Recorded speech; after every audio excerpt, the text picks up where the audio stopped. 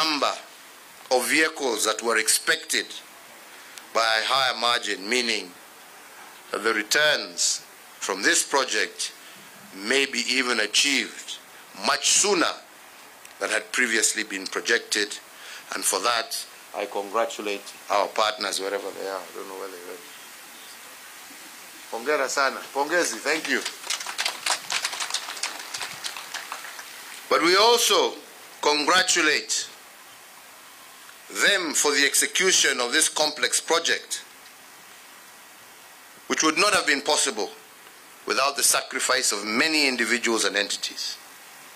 When this project began in October 2019, I did direct that an accelerated construction program be implemented within a target completion date of June 2022. I am pleased to note that the major construction works that were originally envisioned to take 36 months were completed within a period of 18 months. This stellar achievement is due to the enormous sacrifice and dedication of many parties.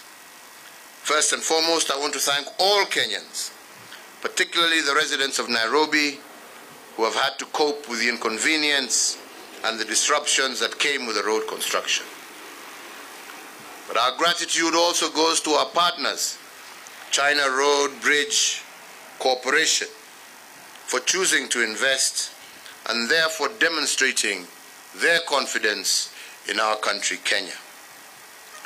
I also want to thank the Ministry of Transport and Infrastructure, and indeed all other government agencies, as well as private parties that have been involved in the construction of this project. Your efforts in making this engineering masterpiece a reality and on schedule is greatly commended. Hongera to all of you. Pongezi sana to all of you.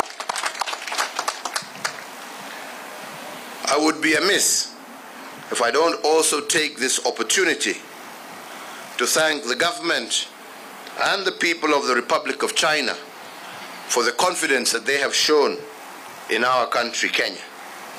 Without their confidence in our country, private sector would not have invested in our country. So again, our thanks to the government and the people of the Republic of China. Thank you very much. As you also know, today we have commissioned the revamped Nairobi Eastern Bypass, which we have expanded into a dual carriage.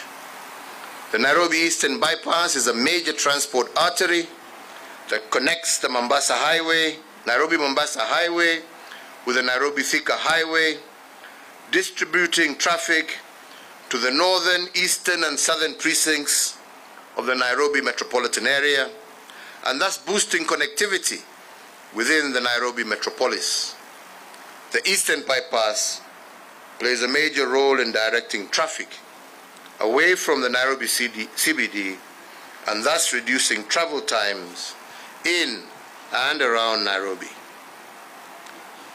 Since the Eastern Bypass was completed as a single carriage in 2014, considerable urbanization and commerce emerged along its economic corridor, occasioning a significant increase in traffic volumes. This resulted in severe and unprecedented traffic jams, so it was no longer functioning as a bypass, but rather than as a main road. This ultimately would have rendered the road unusable as a reliable link or bypass for Nairobi.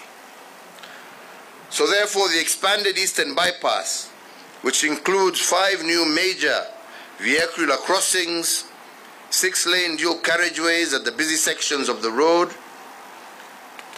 will greatly ease the congestion that existed on that road.